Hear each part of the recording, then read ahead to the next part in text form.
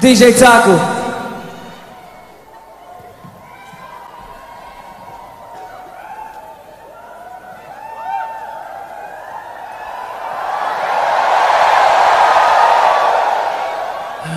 Drop it. Yeah! Come on! Boom, clap, boom, boom, boom, clap.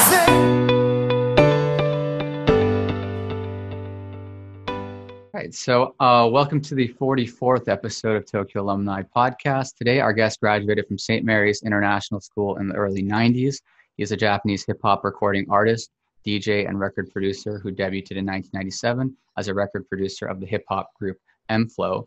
He was also a member of Avex's 20th Century Dance Music Project, Ravex, and has produced songs for musicians such as Crystal K, Suzuki and Rie Fu, and remixes for Hikaru Utada, Ayumi Hamasaki.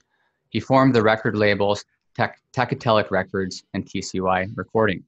Many in the audience may know him for his hit songs such as Come Again, Let Go, and Love Bug. Welcome to the podcast, Taku. Hey, thank you for having me. Thank you for joining us. And so today, in honor of sort of the this podcast being more oriented towards St. Mary's ASIJ alumni, I think the first half will focus more on that aspect, sort of the INTA perspective. And then the second sure, half, Nick. If you would like to explore, sort of more of your, professional work, like the work you do with FM and the work you do the work you do with FM, Block FM, and the work just in general in regards to sort of straddling the music scene in the U.S. versus Japan. Let's rewind the clock, though, way back to when you first meet Verbal, right? Real name Ryu. So can you tell us a little bit about how you two met? And, was this a musical encounter or was this just a random encounter at the, recess time? Verbal, also known as Youngki Yu, was my classmate since 5th grade. So we never did music together until high school. And we never really hang out. Really? So you guys weren't really like buddies. You just kind of knew each other for a while. Then what really instigated you guys to sort of collaborate in regards to your first sort of big music project, NMD? Like what was it you who initiated it, or was there like a mutual friend? What got you guys started? Well, I knew Verbal was writing lyrics for rap, and I was a DJ and also a drummer. So I just simply asked him, would you want to rap together? And he's like, sure. And it just happened. That's how it started. Tracks, I made the music part, and Verbal was writing lyrics. And so we were doing a group called NMD in high school, and apparently it was like a mix. It was kind of an interesting, very unique group because the vocalist was a rapper. I played drums while using computer sequencer, and we had a guitarist, Rishi Jain. Rishi Jain is also class of 93. And Hikaru Wyckoff, also known as Hikaru John Wyckoff, who was son of Mr. Wyckoff in 5th grade. And he's class of 94-ish, but I think he got kicked out or something.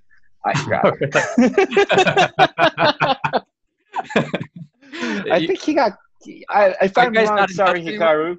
I have, we have mutual friends, but we never had a chance to meet up for a while. But Hikaru was a very, very wonderful person, wonderful guy. But I guess I don't know. If I'm wrong, just to everyone, if I'm wrong, sorry. But anyways, Hikaru Wyckoff was playing bass. And it was like a rock music mixed together with hip hop. And what we did was we played at Battle of the Bands at ASIJ. Verbal became like #1 singer, and there was a controversy because it was like a very rock and roll era where like people did not accept a rapper being a best vocalist. So it was kind of controversial back then, but we were always trying to figure out something different and new. And of course there's always something that we need to encounter, which is like people who's not really ready for change. So we've been experiencing that for a lot. And at the same time, Verbal was very energetic in a sense, tried to expand the group as much as possible. So he sent a demo tape to the TV show. And when we performed on the TV show, we got 4 or 5 major record deals, but we were not really interested in becoming musicians. We were more interested in going to college, so we never actually debuted back then. Wow.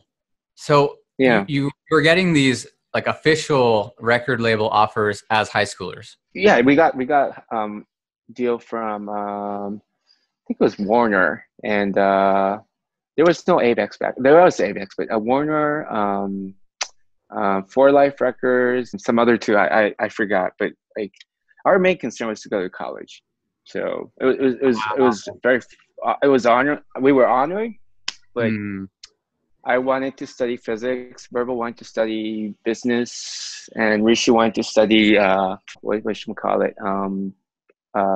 Pre-med. Rishi is now he works for a pharmaceutical company. Yeah, but we all decided to go to college. But Verbal and I kept on contacting each other, and we met once in a while during summer vacation or winter vacation, and we kept on recording music, and we also said, before that, I decided to come back to Japan. I'm still taking semesters sophomore at college, by the way. Oh, really? So you're still a college student? Maybe. I went to a small liberal arts college called Occidental. People may know that university or college for President Obama. He used to go there.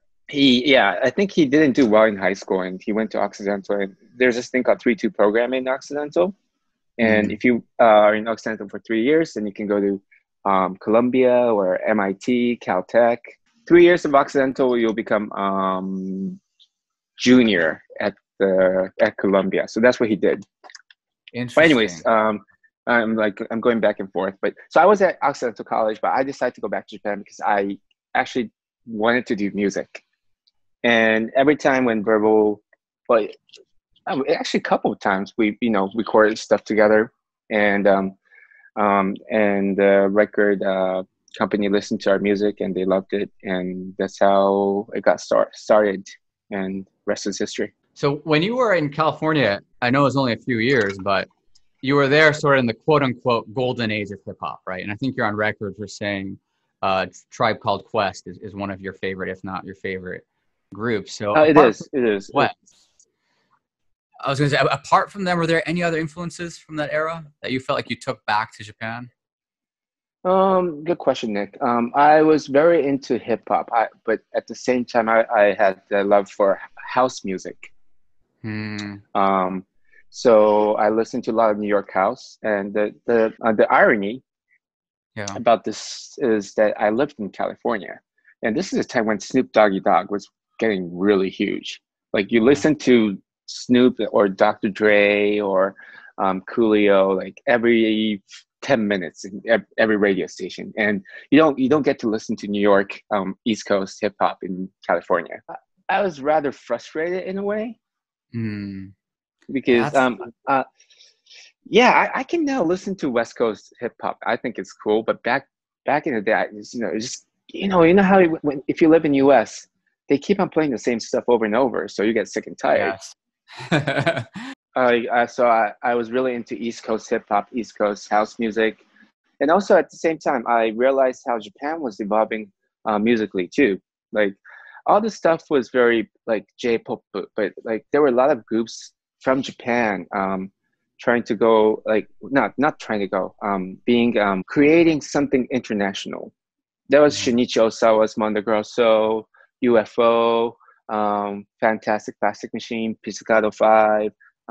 Those people were creating music, and I could buy those people's vinyl records in US, and I was very proud of that. That's another influence I got. So I got influence from both Japanese underground scene and US hip hop and US house in the East Coast. And also I was searching for like the UK. I'm very influenced from UK drum and bass. What type of artists from the UK and Germany were especially prominent during that era? So UK drum and bass, my favorite artist is Ronnie Size, Ronisize. He's like one of the he's not the founder, but he is like one of the very influential drum and bass artists. He still is. Very nice person. Well, speaking of M-Flo's music, I know you guys have a long span and quite a few songs, but are there any songs that your like international school kohai come up to you and go like, that's my jam? Like, this is the song we sing at karaoke all the time. You know what? So Nick, I've never heard anything about M-Flo from my kohais. Really? Okay. Because Yeah. I was going to say, the first time I was introduced to you guys' music was I was at a karaoke session back in this must have been mid early 2000s. And I was with St. Mary's friends, and they were really proudly singing the song Let Go. And oh, wow.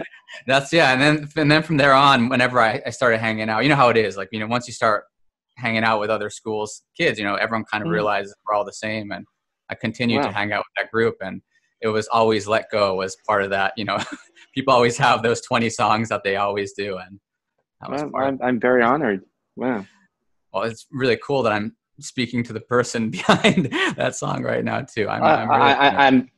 I'm very happy to know this information because I really never had a chance to get to hear what people are thinking about us. I mean, just at least especially from international school. Like my little niche, I was 2005. I think it was kind of a big thing because Utada Hikaru was about 4 years older than me. So between Senmet and Eisai J, it was kind of like, well, we have Utada Hikaru, and they were like, but we have M-Flo, you know. And everyone was like, you know, seeing who has the best artist. But it was, I think it connects well into the next question about international school, you know, graduates and musicians in the music industry. So, you know, there's Utada Hikaru, Jesse McFadden from Rise, Shen from Def Tech, Crystal K. I mean, the list goes on. And I was wondering, you're, you know, one of the pioneers, basically, of that, you know, of the people I just mentioned. You preceded all of them. So since you started in the music industry in the 90s, have you seen an influx, like an increase of international school graduates in the industry, or is it just sort of my image? Actually, yeah, I think we are one of the first alumni who started to be involved in music industry, and there were several other kids after us. I think it's about timing, I guess. I mean, usually your kids to international school, you or if you're a parent, you would expect them to go to Merrill Lynch or I don't know some big companies, or become a doctor or a lawyer. And apparently, my oh, sorry, no, I think you were about to answer. I was going to say, was that your parents' intentions that, you know? Exactly. Are you a psychic? No, I just think it's what it just seems to be what all the parents' expectations are, and so it's incredibly interesting how many people have gone towards art and music, especially the last 10, 20 years. So my first intention to go to college was to learn physics and become an engineer for a roller coaster. It's totally different than music. Totally different, yes. But apparently my parents were very, very supportive for me doing music. They, especially my mom, she really thought I should do music. She even recommended me to go to music school instead of college. Or actually, she asked me, why don't you go to Berkeley? And I'm like, nah. Wow. So that must have been a major, I feel, component towards your success too, is that you didn't have parents that were like pushing you towards finance or, medicine, and they're very supportive of your music career. And I wonder if that is the case with these other INTA graduates, and maybe I'll find out hopefully when I interview them one day. Yeah. Well, like on contrary, Verbal's parents were not really fond of him doing music at first. How much against were they? I mean, they never like forced him to stop, but they weren't really happy in the beginning. They were worried, and I wouldn't blame them. I mean, it is a very competitive profession, but my perspective is any profession is competitive. Like even you go to like law firm, or if you go to gaishike company, we call it gaishike company in Japan, but where kinyuke, anywhere you go, it's always competitive. So and also it's since what I'm doing is in art, I have some things that I would like to propose or I would like to express, and not necessarily like something that I want to express does not necessarily be pleasing for a lot of people. So it is a risk. I see the risk there, but we were fortunate. The timing was exactly right. I mean, we could do whatever we want to do, and people were expecting that. So we were very lucky.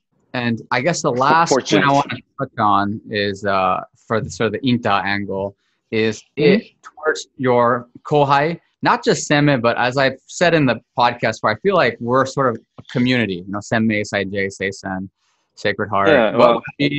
Yeah, well, SIJ is my rival. Mustangs, Sidans. No, I'm just kidding.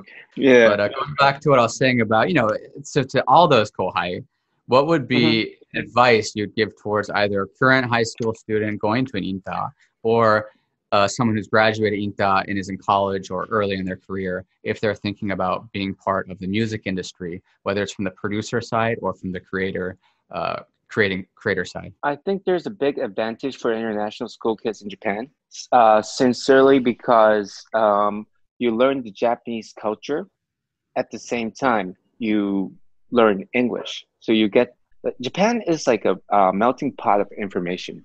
Let's say, although Japan is getting weaker and weaker every year, I'm very worried about that.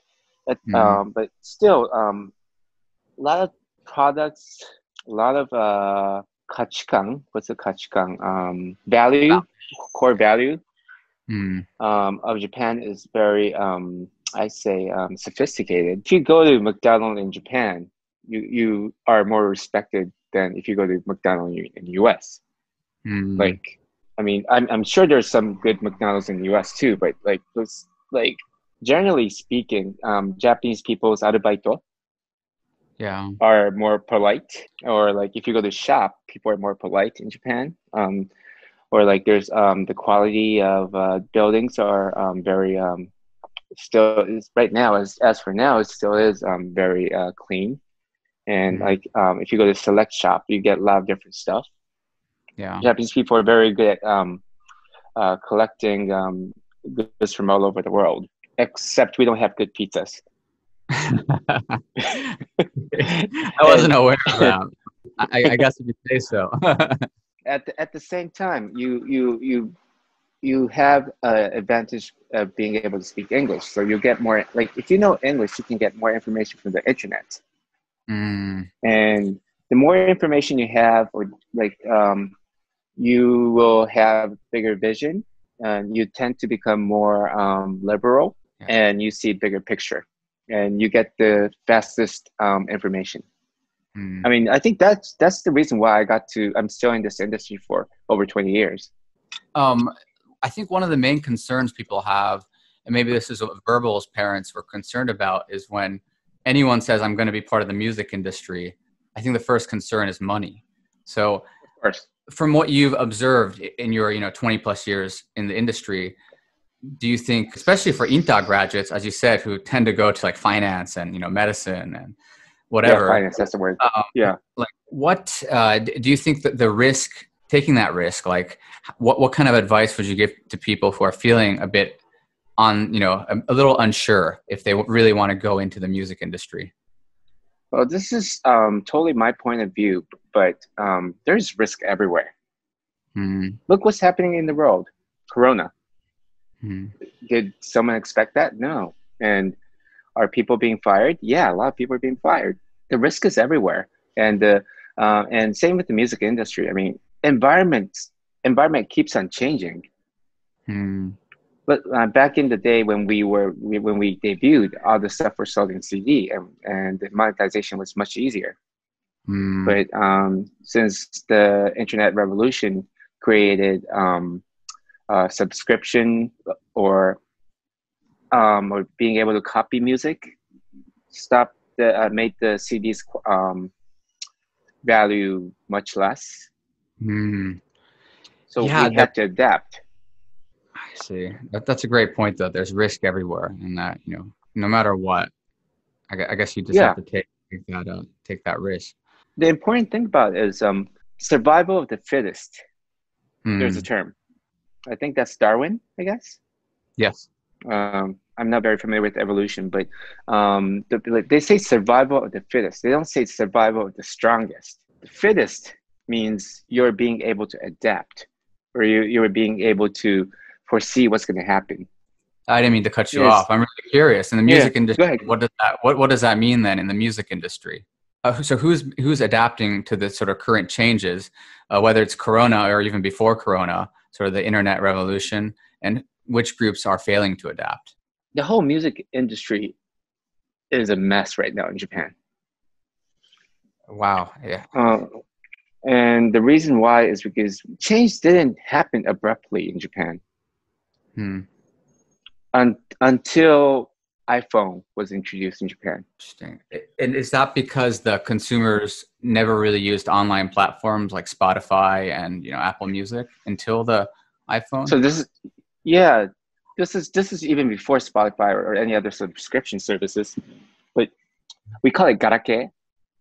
It stands for Galapagos or Galapagos. Galapagos. You know Galapagos Island? Yeah, we're going right back to Darwin, huh? Yeah. Yeah. It had its own ecosystem and had like different like types of animal there because it was totally secluded. And we call it Galapagos syndrome or whatever, you know. But we say Galapagotteru. That means we were very secluded. Galapagos 現象。ガラパゴス現象。It's a bit of a tongue twister. 今度使ってみたいね。Yeah. 現象。So people in Japan did not use much internet back then. Internet was only for nerds. Because in Japan, the cellular phone evolved very uniquely and it was very well made.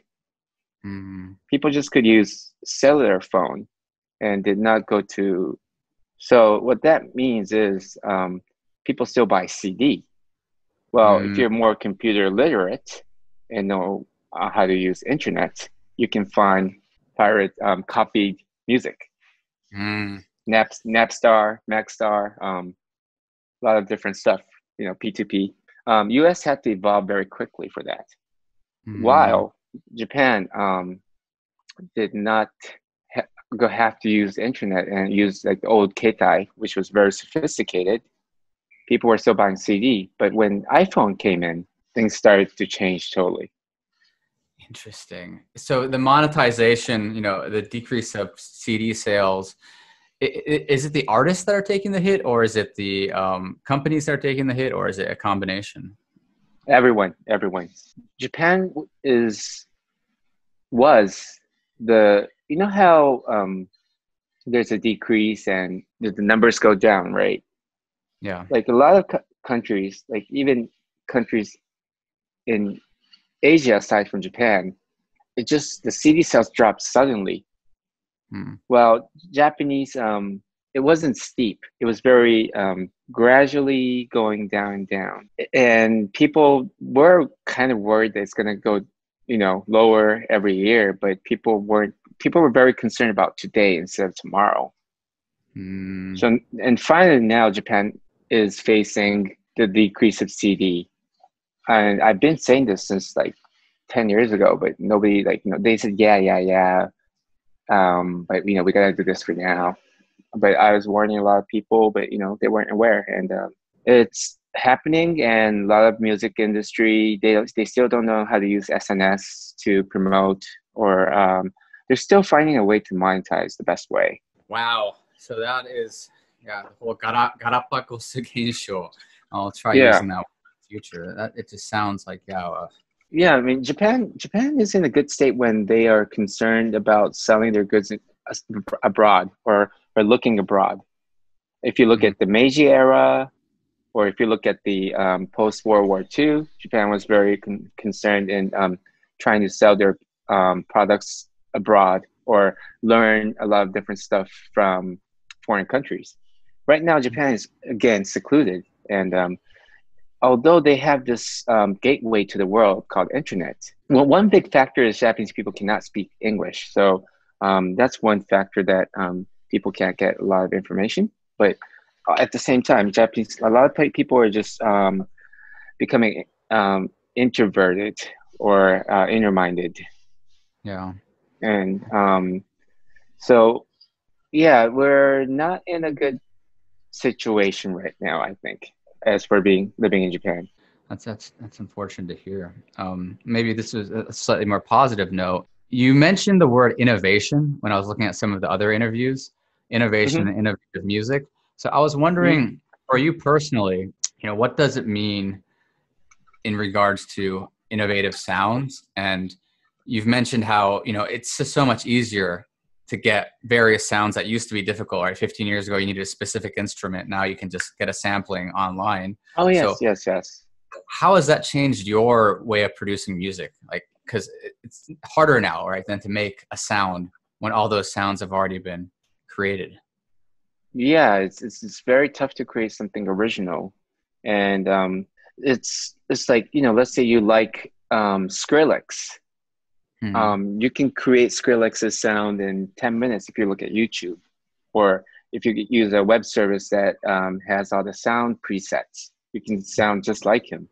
So it's very easy to sound like him and become it's like copy of music.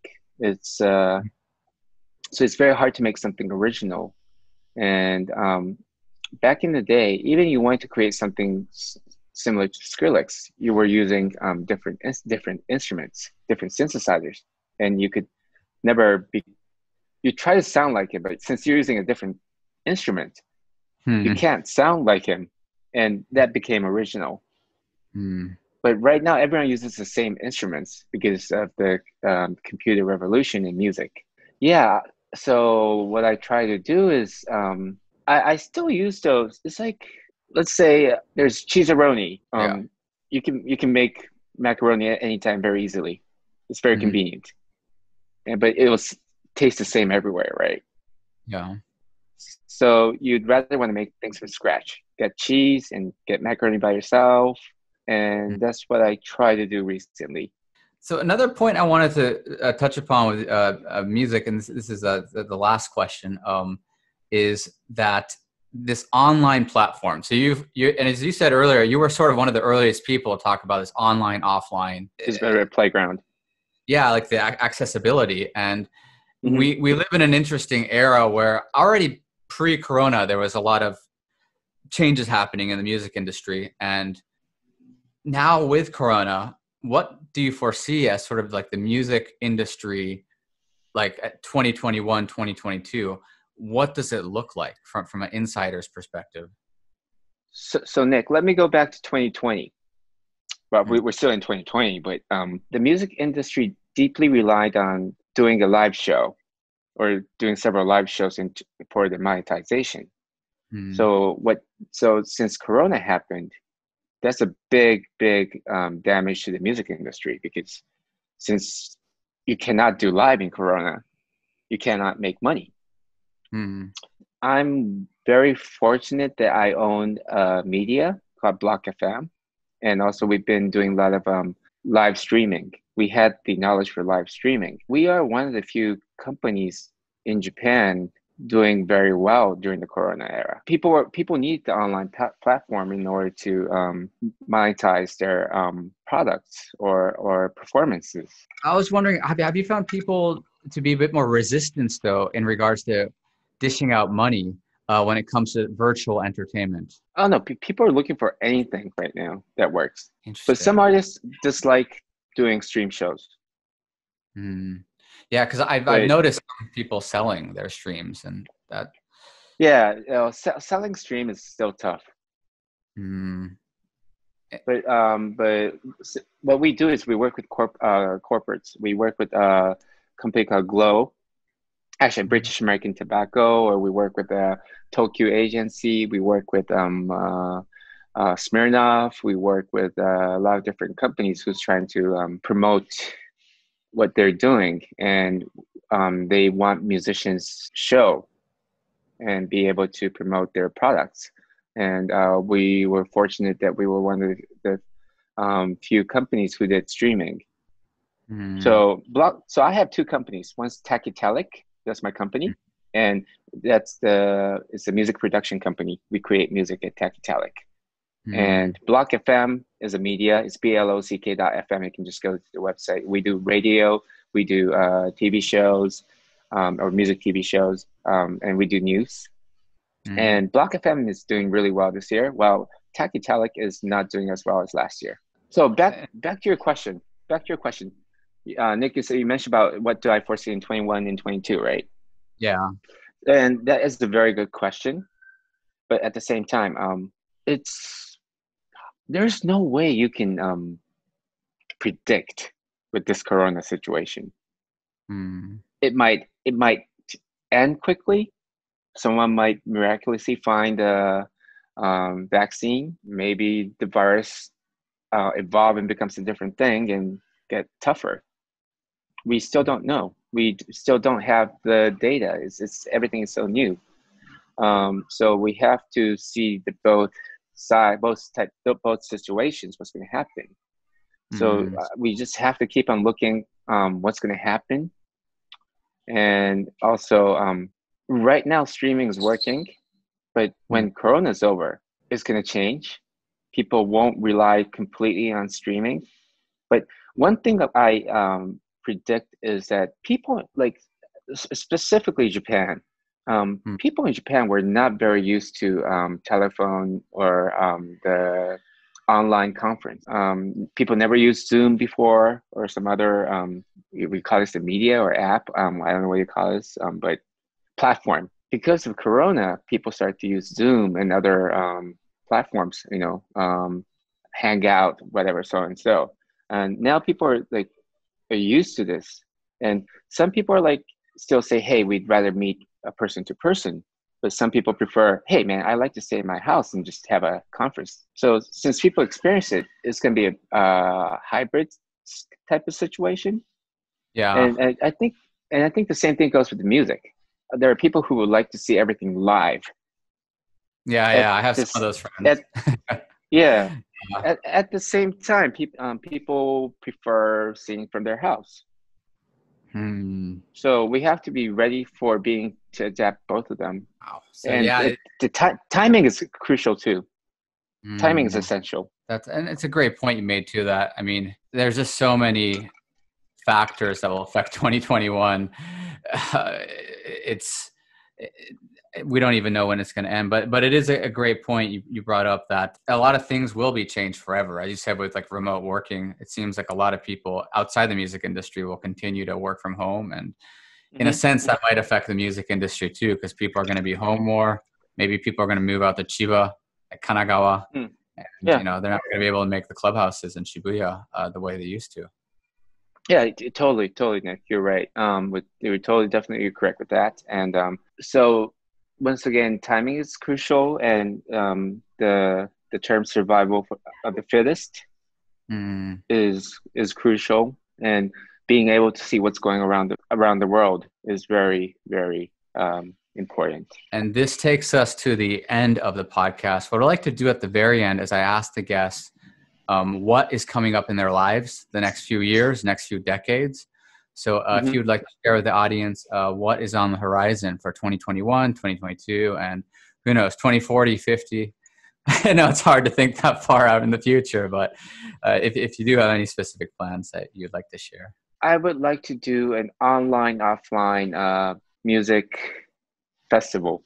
And also, as for myself, I'd like to become, I'll keep on doing M-Flo, but I would like to create a girls band which can go international from Japan. Really cool, big ideas. Excellent to hear M-Flo is still going. I mean, God, you guys have a friendship of 30 plus years, and the band's been around 20 plus years.